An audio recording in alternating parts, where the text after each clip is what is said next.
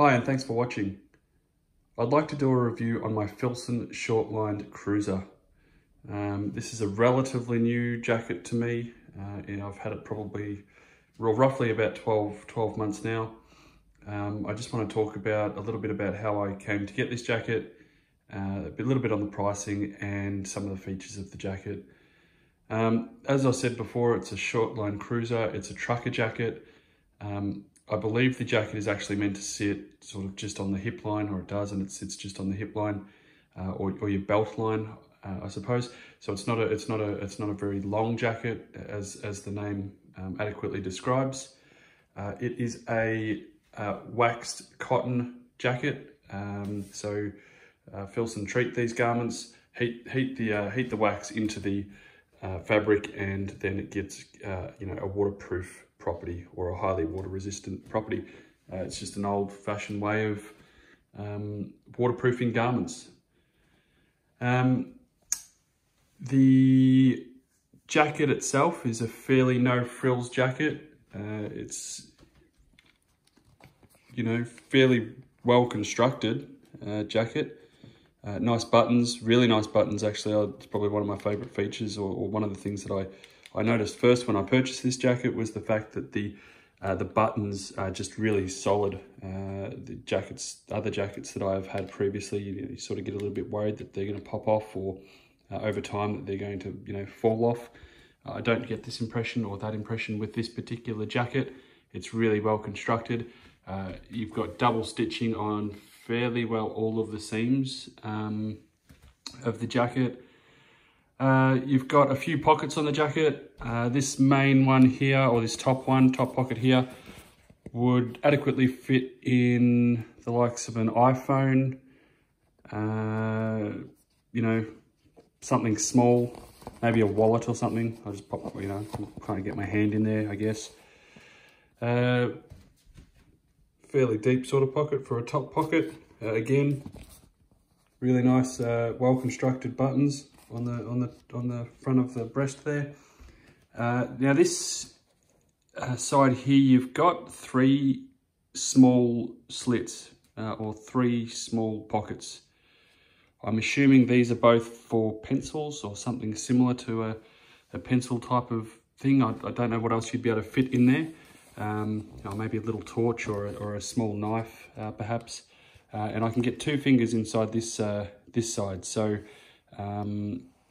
yeah, maybe for a pocket knife or a torch or something like that. These jackets are made for a purpose. They're an old school work jacket, and you can see why. They have 2 pockets, 2 hand warmer pockets on either side of the jacket. Again, they're not finished with anything in particular. They're pretty raw on the inside of this jacket. This jacket, I guess, you'd definitely call it a work jacket. They're starting to become a little bit more popular now, I guess, amongst people that don't traditionally use them for work purposes. I would be one of those. But they're pretty well, from what I understand, true to their original design. So I'll show you on the inside of the jacket. You have just a very, very thin cotton layering on the inside of the jacket. And that is because it just adds a little bit of extra comfort to the jacket. Sometimes you can find with oil skins or wax canvas, wax cotton jackets, you can get a little bit of a film on your skin if the jacket hasn't been worn in. So hence the reason for that cotton.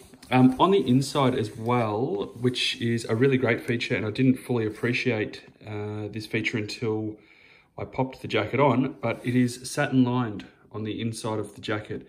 And I can tell you it is a really, really nice touch to have a satin lined sleeve, particularly if you're layering this jacket with a jumper or a sweater or something like that underneath. Sometimes you find that the sleeves have a tendency to bunch up. So that satin in the sleeves eliminates that. I'm surprised actually that there aren't more clips on this particular jacket, considering how long and such a bread and butter item, I guess this is for Filson, or what I understand, this is for Filson. Here's the rear of the jacket. I paid $350 for this jacket approximately 12 months or so ago, which is quite steep, I think. I think you are paying for, look, you're paying for quality, you're paying for the name. Filson have developed a reputation for exceptional quality garments for a very, very long time. And look, do I think it's worth $350? It was eye-watering once I converted that to Australian dollars, but look, I bought it, I like it, I do wear it. It is very, very well made, well constructed, and I'm gonna have it for a very long time. So do I think it's justified? Yeah, I do. And I am very, very glad that I have this jacket. That's about all I wanted to tell you about the jacket. I just wanted to give you a quick look at the jacket. If you've got any questions, please comment, like if you liked the video. I'll be sure to come back to you if you do have any questions, or if you wanted me to do, you know, some more close-ups or something like that. But if you are considering this jacket, hopefully this has helped. Okay, thanks.